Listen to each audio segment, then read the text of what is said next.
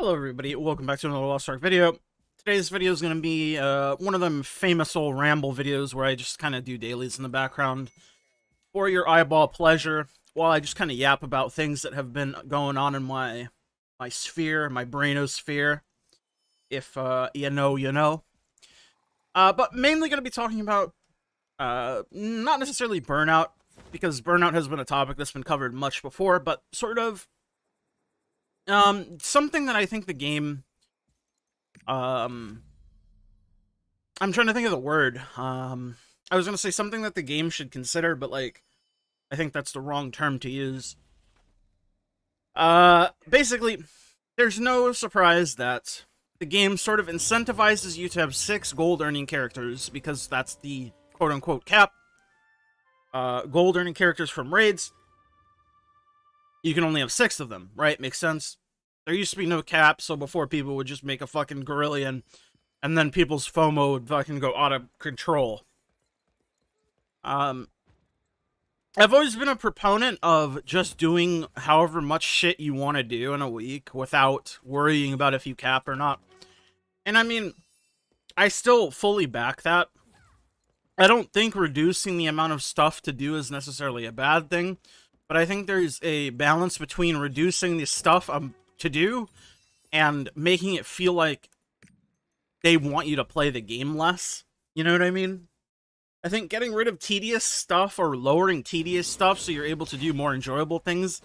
Obviously, the enjoyability of things is all subjective, so it's hard to gauge it objectively, if that makes sense. But basically, what I'm trying to say is, I've noticed the last couple of weeks, and I don't know, maybe it's just me, maybe it's just the times that I'm playing, maybe it's just my server, maybe it's just me in my head, and I'm gaslighting myself, and I'm the crazy one. I was crazy once, they put me in a room full of rats. I was crazy once. Point being, I've noticed over the last couple weeks especially how bad it's gotten, and what I mean by that is, I'm trying to do my raids, right? Say, the other day was Sunday, 9 p.m. Totally a normal time to be playing a game. It's not like super degenerate hours or anything. It's like about as normal as it gets, in my opinion. You know, like you got your casual gamers playing 9 p.m. on a Sunday. I'm trying to knock out a Brill 1-3, nothing too crazy. I make the lobby. I even have a couple friends to join me, so we're 3 of 8 straight away. I'm on my, you know, one of my 1590s. I don't fucking know. My point is, the lobby is not disgusting. It's pretty appealing. But here comes the problem. Lobby Simulator. It's gotten so fucking bad lately. It's always been hit or miss in a way. But, do I have LOS on? Yeah. Oh well. Oh well. Who cares? It's been hit or miss, but it's been, like, really bad lately. At least I've noticed it more lately. Maybe it's because I have other things that I would rather be doing now. Whereas before, sitting in Lobby Simulator for 20 minutes didn't really bother me, because I was just like, you know, it's part of the grind. But I do think it's just been getting worse, and it's not something that I've just been blissfully ignoring, you know, ignorant, if you will. But, continue on with my story. I'm sitting in Party Finder. I'm not gatekeeping people. There's not enough applicants to gatekeep people. And that's also sort of another problem, because over the span of 15 minutes that I'm trying to make this Brel hard mode 1-3 group, I'm forced, quote-unquote, forced to take some very interesting characters. I'm forced, quote-unquote. I use the word forced because there's no other applicants. If I had choice, believe me, I would not have taken them. But I get posed with 2 roster level 100 people. And it's like, oh, roster level doesn't mean shit. Yeah, it kind of does, though. I mean, a roster level 100 player is not somebody that has played the game for very long. And just because they're 1550 doesn't mean they really know what they're doing, as is always presented on Gate 3 of Belshazzar. Because you can kind of not know what you're doing at all on Gate 1 and 2 now, but Gate 3 comes around, suddenly you need to be a contributing member of the Knowing Mechanics group. And obviously these 2 roster level 100 people were not it. It looked like they had never done it before, truthfully, even though they had full ancient set, but not that it matters anymore, because there's not very many indicators, aside from roster level, really, at that point. But that's not what I'm bitching about. What I'm bitching about is the fact that why does it feel like I'm being punished for not doing every single available gold earning activity on day one of a reset? Obviously, that's what a lot of the poop sockers do. Yes, that's a term us boomers used to use back in the day, poop socking. Basically, you knock out all your gold earning shit on day one, reset one, minute one, second one. You get a bunch of other groups full of degenerate nerds like yourself. But, like, sometimes you just don't feel like doing it. Sometimes you have other shit you want to do. Sometimes you have real life, right? So my point is, not doing things on reset shouldn't be the death knell that it feels like it is right now. Because if you don't finish everything, to me, keep in mind, this is my opinion, and what I have observed. So it's all anecdotal. I could be completely out of my mind here. And please tell me if your experience is different than mine. But I can only give you what my experience is. I feel like it shouldn't be such a death knell that it is if you're not able to do all of your shit on reset day. Because if you don't, the quality of player significantly drops off a cliff each passing day. And again, I want to keep this in mind. I was doing a Brel 1-3 hard mode. That's not a very crazy raid to do. I was doing it on a Sunday, which is not that close to reset. And I was doing it at 9 PM, which is a totally normal time to be playing a game. Especially on a weekend for normal human beings. I just want to make the parameters as clear as I possibly can.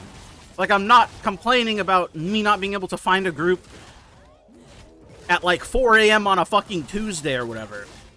Or a Monday, I guess would be more apt. But hopefully you understand what I'm trying to say. There's just not enough players, and I don't understand why they are so steadfast on keeping the regions so segregated like they currently are.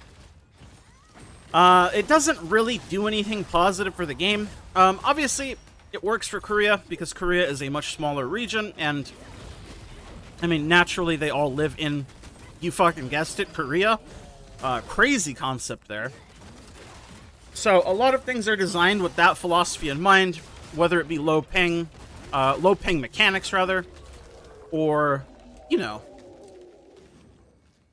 one region. But I digress. They don't even need to merge regions, necessarily, even though I think that would be the overarching thing that would fix a lot of my problems. Because the player base number is not the problem. It's how spread thin that player base is.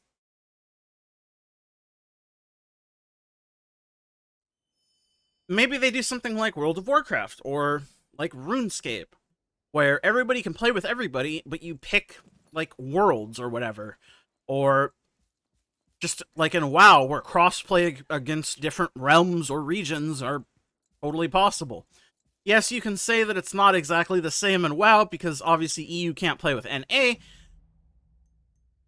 Which, to that, I would say fair, but also you have to kind of understand that WoW is a much bigger game, so they're allowed to segregate their player base at least a little bit. And it's not like they segregate it massively either. It's not like they have NA, SA, fucking NA East, NA West. No, they don't. They have North America, and they have EU, and then they have their Asian regions. I'm not sure which Asian regions they have up anymore, but I just feel like if a game that is that much more popular than this game is already dividing their player base region-wise, like hard region-wise, less, then something went wrong somewhere for Lost Ark.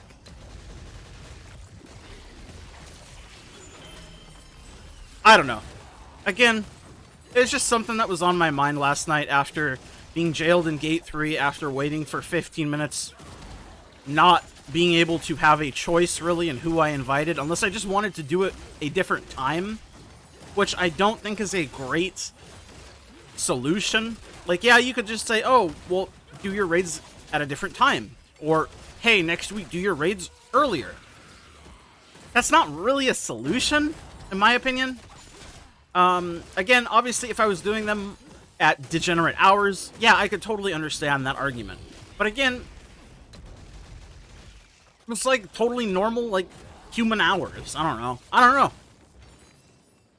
I'm gonna stop rambling. Let me know what you guys think. Let me know if you think I'm just fucking off my mind on my fucking bullshit once again.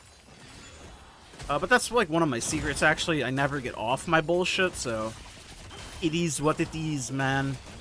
Anyways, I still love Lost Ark. It's just, I feel like that needs to be talked about more, and like something actively needs to seriously be thought about in regards to it.